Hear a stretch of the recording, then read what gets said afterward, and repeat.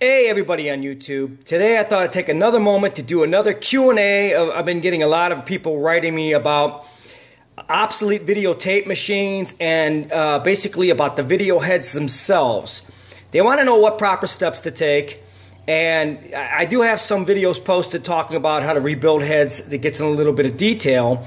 But here's the quick fix for the weekend warrior trying to learn how to use a video machine or trying to recover video, and the knowledge you need to know about keeping video heads clean to make them last longer. And actually, the cleaner the video head, the better the actual playback of a vintage videotape is going to look.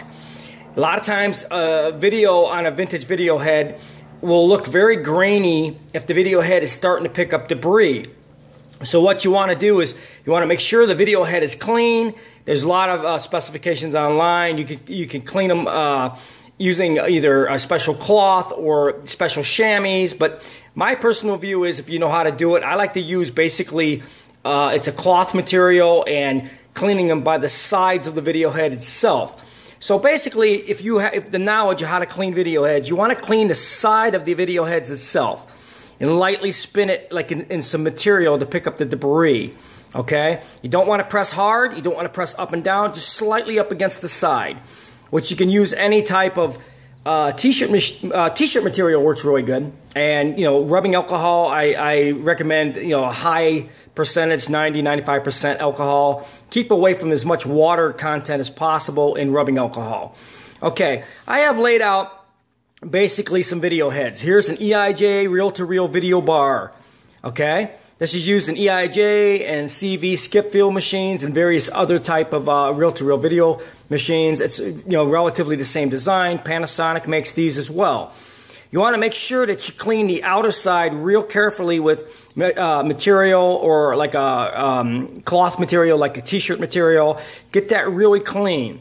But if you have an air compressor, you want to blow out the gap, which is between, you got a little hole, which is the gap between the copper winding.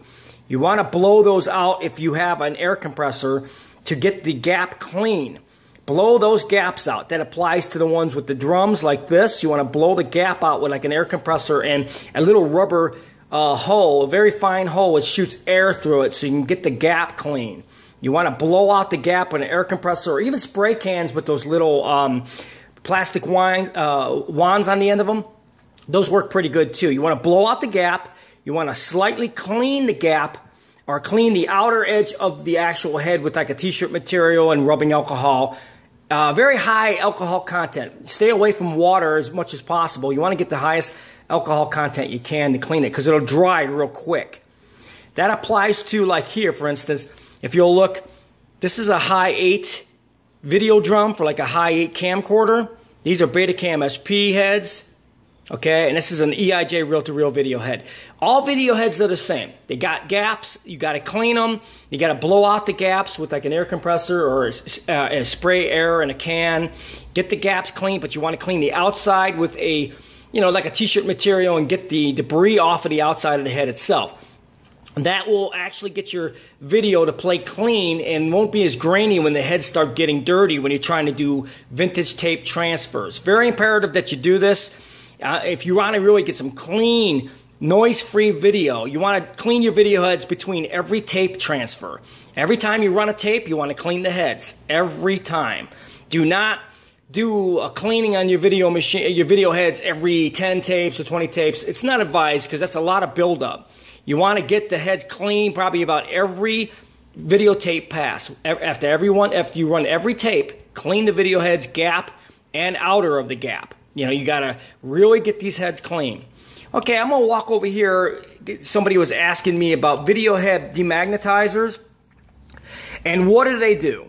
Okay, video head demagnetizers, what they do is after a period of time, your video heads will actually turn on you and become magnetic. And when that happens, you're at risk of shorting out the video head. The video may not play back very clean.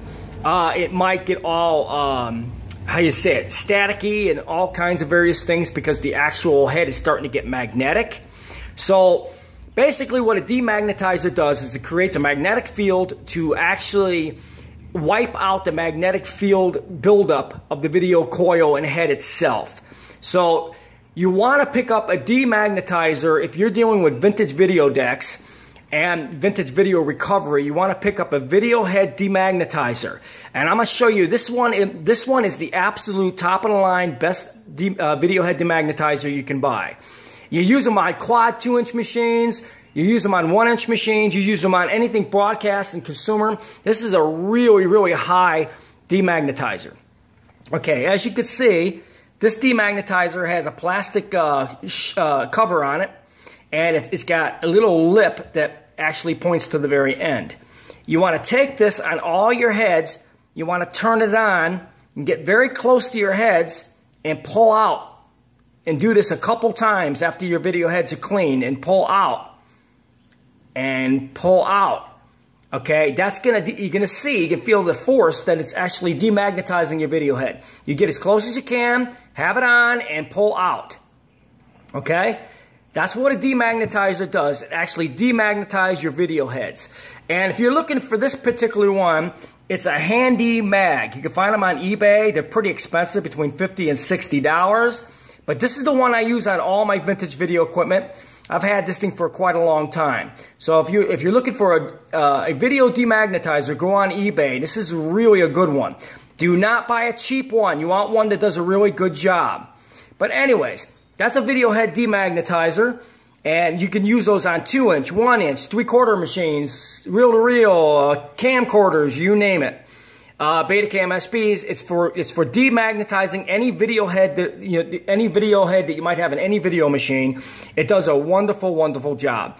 And then, of course, like I said, these video heads are spares for my repairs and stuff, but you will be actually cleaning the video heads inside the machine. Be careful not to break anything. Be very careful when you're cleaning the heads, and use good materials. Use good rubbing alcohol, about 90% if you can find it. Stay away from the water-soluble alcohols.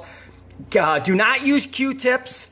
Warning, do not use Q-tips. Do not press hard on the video heads. Be very, very careful. You want to clean the heads really good. You want to blow out the gaps with an air compressor or a spray can of air to get the gap clean, get the gap free of residue. All right? But that's basically how you clean video heads on all video equipment. If you follow these instructions, your heads will be real clean between each tape, and you'll have a really clean transfer. And that does not apply to the video brushes. I have videos posted on video brushes. You do need to replace the brushes if they're bad, because you'll get a lot of video noise in the picture. So I hope you guys enjoyed this video.